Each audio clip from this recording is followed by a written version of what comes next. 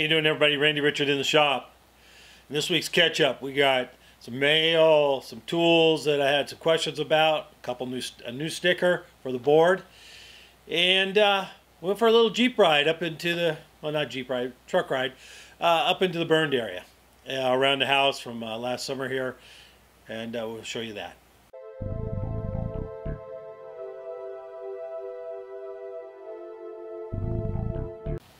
Got some mail last couple of weeks.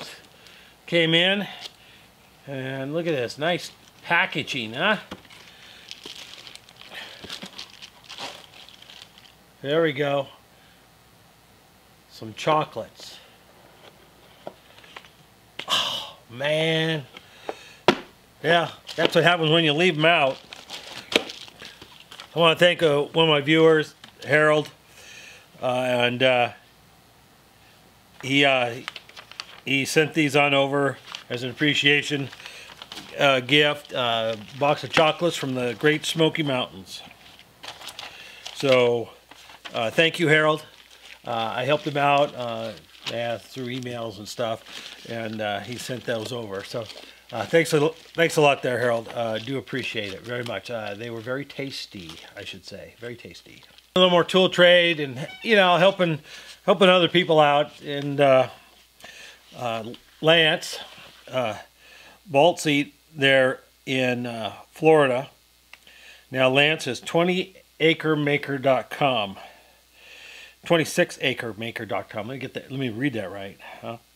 And he's in High Springs, Florida. Now he's a veterinarian, but he is really into let me get that focus there. He's really into machinery restoration, and he has a really nice shop, and he's making precision ground stones also. And so I talked to Lance, and he wanted to trade for some dovetail cutters and stuff. Actually, he didn't want anything, but I sent him dovetail cutters anyway. I really have a hard time accepting some of these gifts. So I usually send just about everybody, I think. I send them something. And but anyway, Lance made these stones up. Now these stones are a little different than the other stones I got from Shark River Machine from Steven. Stevens are, I mean, they're nice. I mean, they're great. I'm using them currently, and but these ones are a little different, and that Lance ground an edge in for me. See that? I don't know if you can see right here, this little lip, and ground all four sides. Now, if you want him to do that, you have to ask him specifically for that. He charges a little extra for that. And I'm not sure what he's charging. I don't remember for stones, but you can see how that there. And that is, so when you're up against the fence on the surface grinder, you go up against the fence to over your magnet, let's say. But this way, this will go right under the fence a little ways to make sure there's no ridges that you're setting on that could form up against right in line with the fence. So that's why that's on there. These are beautiful, Lance. Contact Lance through email right now. He has a website, actually. So these are really, really nice. And both of them have the edge on them. So contact Steven, contact Lance. Oh, there we go. Beautiful feel. Just so smooth. Just floating on a little air there, but just so flat. Just beautiful stones. So thanks again, Lance, for that. And he sends a nice little instructions on how to keep them clean and all that good stuff. A lot of information there. He's doing a very nice job on these. So contact Lance. Let's see if I hold that real steady. You guys should be able to see that. 26acremaker.com. That's his website. So thanks a lot, Lance. These are beautiful. Put to good use. Then another YouTuber, Vernon Courier, the Mature Patriot. He's Two Busted Thumbs is his channel name, and he sent me some sticker with 2 smashed thumbs. Now, I've smashed my thumb before. Building houses, you'll smash your thumbs, you know. And yeah, so Vernon sent me some stickers. They'll go up on the board there, Vernon, up on the wall, I should say, of my sticker wall. And he sent me a quick little note here. So, Vernon Courier, Mature Patriot, Two Busted Thumbs. That's his channel. So check Vernon out and subscribe there. He does some machine work, and he's building up his shop. Thank you, Vernon, for sending those. And another viewer sent me a few drills. These are all Morris Taper 2 drills. Twos. Yeah, 2s. And thank you, Mike. And a quick little note. He's gonna make it to the bash. Now Mike's up in Michigan, Wisconsin, Michigan.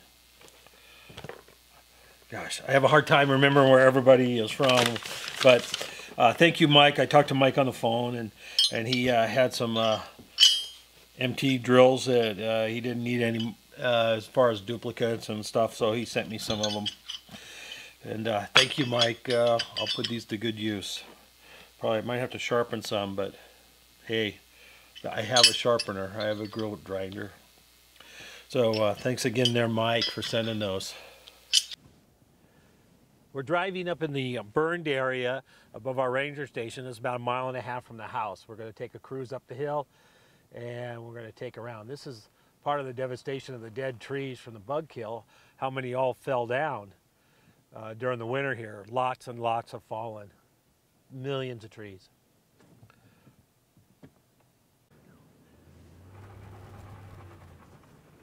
The road leaves a little bit to be considered since the fire, and the winter was very hard on it.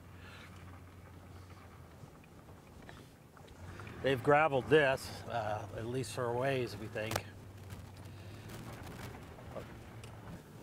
A lot of burnt trees, lots of burnt trees.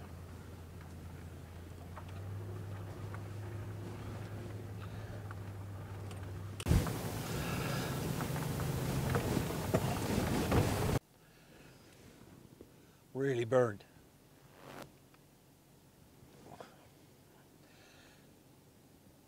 Now that ridge over there, this whole canyon burned all the way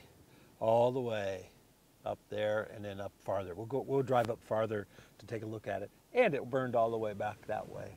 That's back. This is back toward our house, that direction. Even smells burnt still.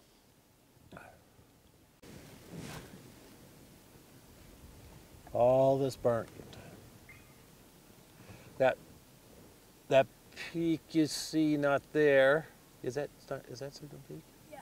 Yeah. That peak up here is about 7,000 feet. Still a couple thousand feet above us.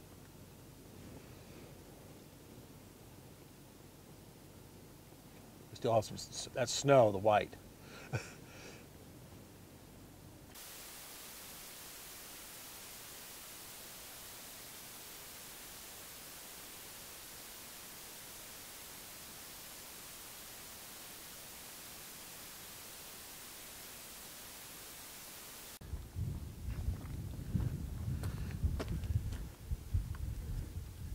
You can see the road over here that we came up on, all along the ridge here. This is backside of Kirby Peak, and all along the ridge here from that green area over there, where we came from. And it's all burnt. Everything you can see just about is burnt. All the way around and up over here is the Devil's Peak, Signal Peak it's also called. And There's a fire lookout on top of that. We are up here at the top of this road here. This is the top of Windlass Ridge.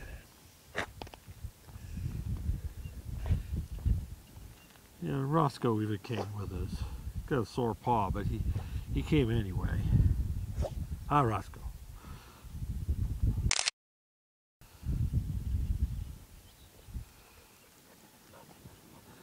Kind of got a little gimpy.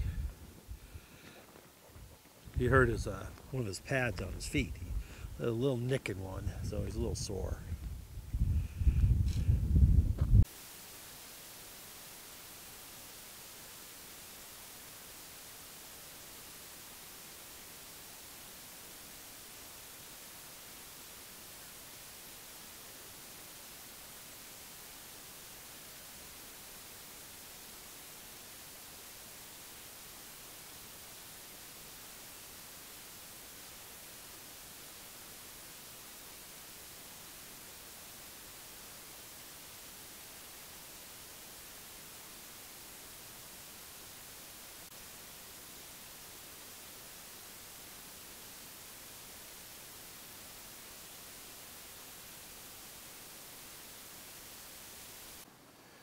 This is down here at Owl Creek. We just drove down the hill and it was very hot down here. There's basically nothing alive except right there. The little grass is growing already. This whole area down in here was all covered with blackberry bushes, and they are showing signs of life. Actually, you can't kill blackberry bushes. But we found some really neat artifacts down here that we had no idea. We've been coming down here for 30, well, no, almost 40 years. And to pick blackberries. And we found some artifacts down here. Some old concrete structures and footings and maybe a boiler or penstock steel all riveted down in here. Very, very cool. Another building over there. And they go on down this footing, so maybe it was a flume. Here's some of the steel that was in here. Now the creek was flowing clear up here. This is not usual. This entire area is silted out over the berry bushes, and now there's an extra 10 feet gully over here where the water's running. It eroded most of the road away down at least 10 feet, and then the creek is at least 2 feet deeper, I would say, down in there. Pretty deep.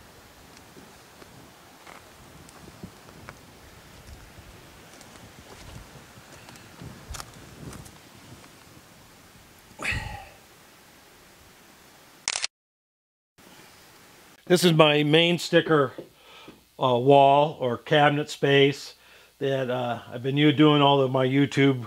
There's a few other than YouTube up there, but not too many. Some are stickers that viewers have just sent me and things like that. But some fly shop over there I really like up in Oregon, Fin and Fire. If you're in the Bend area, they're actually out in Redmond, outside of Bend. But Fin and Fire is one of the finest fly shops I've ever been into. They're extremely helpful, but one of the great things about their shop is that they have on tap beer, microbrewery beer on tap that they sell out of there. And so you can go in there and have a cold beer while you shop. So, but they have great fly fishing supplies. Like I said, one of the finest I've ever been in. And I always stop in there every year that I'm up there. But other than that, I've got them up there. I can't mention everybody up there, but I can't go through them all right now, but I've got them all up there. Let's see, the Norvise. Now the guy who invented this passed away, but sold his company. But this is one of the finest fly tying devices I've ever used. I love the one I have, and if you ever have a chance to use one of those, if you're a fly tyer, that'd be the one I'd spend my money on. Let me put it that way. I did spend my money on it. and that is excellent fly tie advice. I have my son's work up here, Solar Helicopters, up there also. Then Andy Salsa, Andy down in Las Vegas down there, and he's on Instagram and stuff, and he sends me salsa and every once in a while, and I got his sticker up there, and he's bought some of my tools. Anyway, I'm going to get one of Two Busted Thumbs up there. I don't know if that's a good name or a bad name, good luck or bad luck. Okay, Vernon, I can't get the back off the sticker. Alrighty, let's see. We're going to stick you way up here, right there. Okay, there you go. Vernon up there with Do Right Fabrication.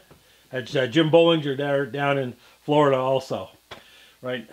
And the YouTube Machinist groups, John Chrissy, I think, sent me that one. Emma's Spare Room. Both John and Emma are down in Australia. So we got Double Boost up there. Shark River Machine, Neo 7 CNC, Outside Screwball, Don Cossett, Greg's Garage. Greg's in Colorado now. And Maple Lane Machine, Keith Fenner, Get Her Done Vintage Machinery, Keith Rucker, Bar Z right there.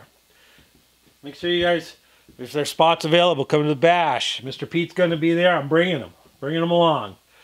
And you'll be able to get to see Mr. Pete.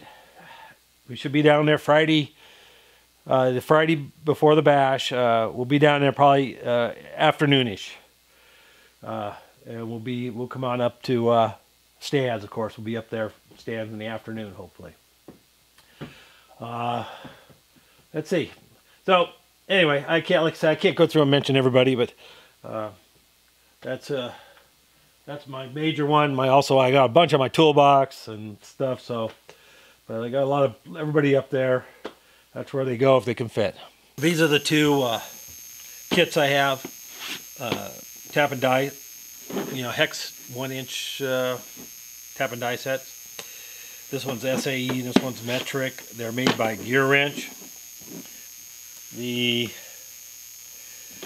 see, part number, good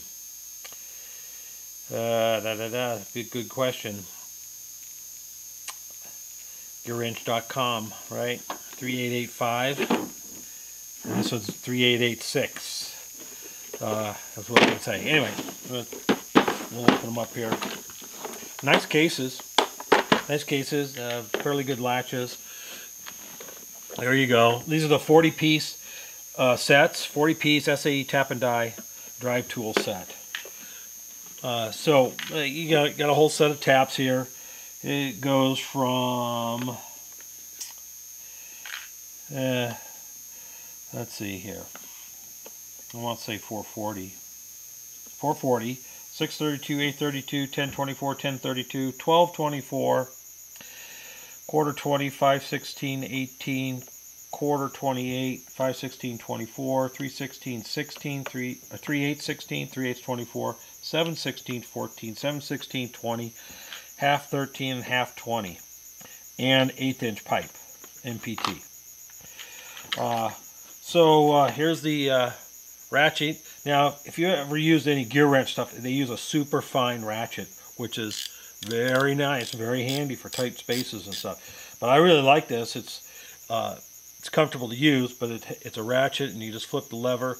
You can put it on your lathe there, and you don't have to turn it all the way around. You just ratchet along. This is the little die holder here, so you drop a die in. And this is how I use it most of the time on the lathe. This is the entry side of the die. I put it in this way, and then now this here is their closing mechanism to help guide. It has the 3 pins here to close down on your stock, but I don't usually use it on the lathe. And then this just slips in here, right? There you go. And like I said, it's ratcheting, And but nice here is that you have a nice spot to put the tailstock.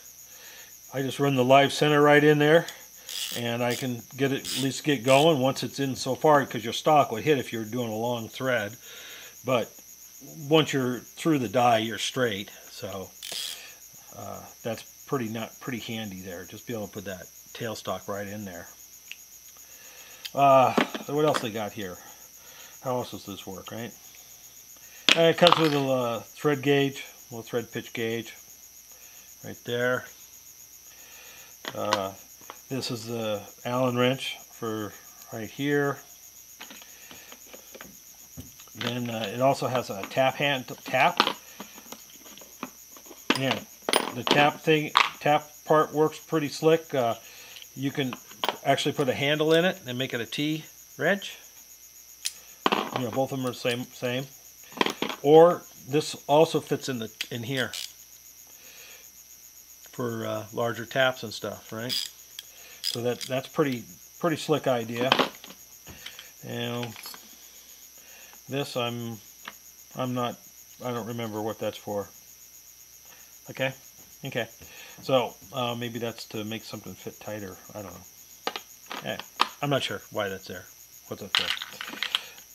But anyway, this little set, it works pretty good. I have had no problems really, and it comes in a nice box. And the metric one is basically the same. Little metric set. It's basically the same. And let's see, M3 to M12. So you got M3.5, M3.6, and they still have this in here. So I'm not positive that makes it supposed to make it tighter or what in there. Anyway, like I said, it works really good. And these hexes are, how big are these hexes? 1-inch hexes. So that's it. I'll find them on Amazon that's where I bought them. And like I said, they're real nice cases. I bought them there, and for what I do in my shop, for the home shop, they're great. They're great. And I'll put a link in the Amazon to the Amazon where they're at, and check them out.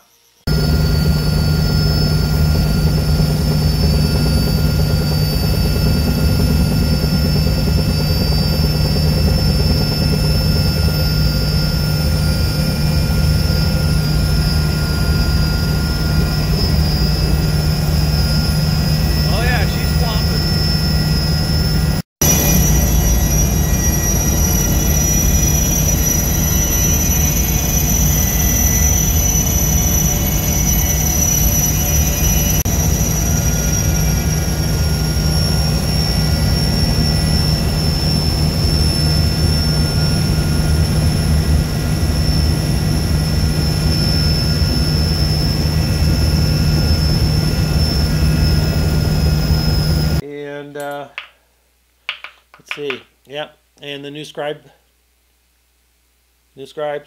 So you'll see a little promotional video on that this weekend too. So thank you guys, and we'll catch you in the next one for sure.